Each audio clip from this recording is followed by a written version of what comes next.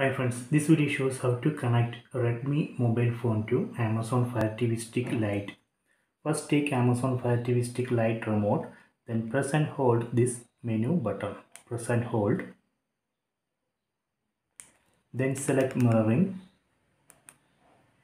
Then keep the screen on. Please don't close it. Then in mobile phone, open settings. Tap on the settings app icon. Then select connection and sharing. Tap here. Then select wireless display. Tap here. Then tap here and enable wireless display. So now it's searching for nearby devices. Please wait. So now here you can see Fire TV stick. Tap here. Now it's connecting. Please wait.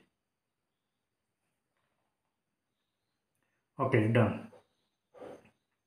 So if you want to switch display to full screen, you can enable screen rotation on mobile phone. Then just rotate the phone. So that way we can switch display to full screen. If you want to disconnect, again go to wireless display. Then tap on Fire TV stick. Then tap on disconnect. Now it's disconnecting. See,